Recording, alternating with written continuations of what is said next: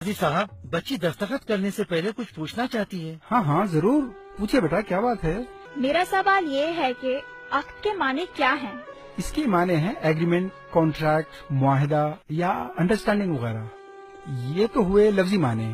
इस्तिलाही माने जो होते हैं, दोनों तरफ के लोग जो टर्म्स एंड कंडीशंस तय करते हैं उसको अक्द निकाह कहते हैं। आपने जो पेपर्स दस्तखत के लिए भेजे हैं, क्या वो अक्द निकाह है? हाँ हाँ, इसमें शक की क्या बात है? हाँ भाई, आप बताइए। क्या वो अक्द मुकम्मल है? क्या इस अक्द में कोई गलती है? इसमें आपकी कोई गलती नहीं है। गलती तो इस सिस्टम की है जो हमारे बाप दादा के जमाने से चला आ रहा है। अच्छा, ऐसी क्या गलती है जो हमको भी नहीं मालूम? आपने अभी बताया कि अक्द यानी अग्रीमेंट या कॉन्ट्रैक्ट है ना? हाँ हाँ। अग्रीमेंट तो एक नहीं बल्कि दोनों पार्टियों के दरमियान तय होने वाले कंडीशंस का नाम है। इसलिए जब ये राइटिंग में लिखा जाए तो दोनों पार्टीज के अग्रीड टर्म्स एंड कंडीशंस लिखना चाहिए, तब इसको मुकम्मल अग्रीमेंट कहेंगे, वरना ये तो वन साइडेड अनाउंसमेंट है। इसमें वन साइडेड की क्या बात है? वन साइडेड इसलिए कि आपने एक पार्टी ने जो देने का इत्तेफाक किया यानी महर, वो तो आप अनाउंस कर रहे हैं, लेकिन उन्होंने दूसरी पार्टी से यानी मेरे वालिद से जो लेने का एग्रीमेंट किया यानी जोड़ा जहेज, आप उसका तो जिक्र ही नहीं कर रहे हैं। ऐसा क्यों? आपके वालिदैन जो दे रहे हैं वो जहेज है, वो खुशी से दे रहे हैं, उसका अक़द निकाह से कोई ताल्लुक नहीं होता। वो तो एक तोहफा है जो हर बाप अपनी बेटी को देता है। ये तोहफा है या तोहफे का धोखा है? ना ये तोहफा है ना खुशी से। ये समाज का, रस्म रिवाज का, जमाने से चला आ रहा एक धोखा है। ये एक सोशल प्रेशर है, एक इमोशनल ब्लैकमेल है। कौन कितना जहेज देगा और कौन कितना जहेज लेगा, इसकी हिर्स है। प्रेस्टीज और वैनिटी का एक कंपटीशन है। खुशी से तोहफा लेने के लिए कोई देने वाले से नेगोशिएशन नहीं करता, बार्गेनिंग नहीं करता, बातचीत के लिए 4-4 मीटिंग नहीं होती, बीच में ब्रोकर्स या मुशाताओं की जरूरत नहीं होती। खुशी से तोहफा देने वाले इस खौफ में नहीं जीते कि अगर तोहफा दामाद के एक्सपेक्टेशन के मुताबिक ना हुआ तो उसकी बेटी की जिंदगी खराब हो सकती है। तोहफा जरूरत का सामान तो हो सकता है, लेकिन जोड़े की रकम, गाड़ी, furniture, electronics, home appliance, flat या प्लॉट और 500 मेहमानों का मयारी खाना तोहफा नहीं होता। तोहफा देने के लिए कर्ज लेना नहीं पड़ता, सूद देना नहीं पड़ता, घर या जेवर बेचने नहीं पड़ते।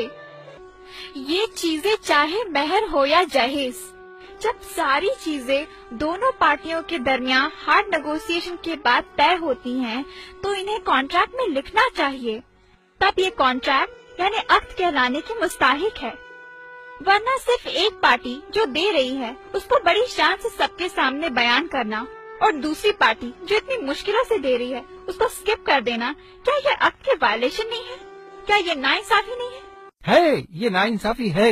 ये वाकई हमारे बाप दादा के जमाने से चली आ रही है, लेकिन हम क्या कर सकते हैं?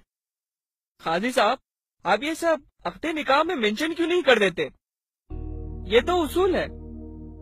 हम जो दे रहे हैं वो भी लिखना होगा और वो जो दे रहे हैं उससे भी लिखना होगा। इसमें बुराई क्या है? पागल हो गया क्या?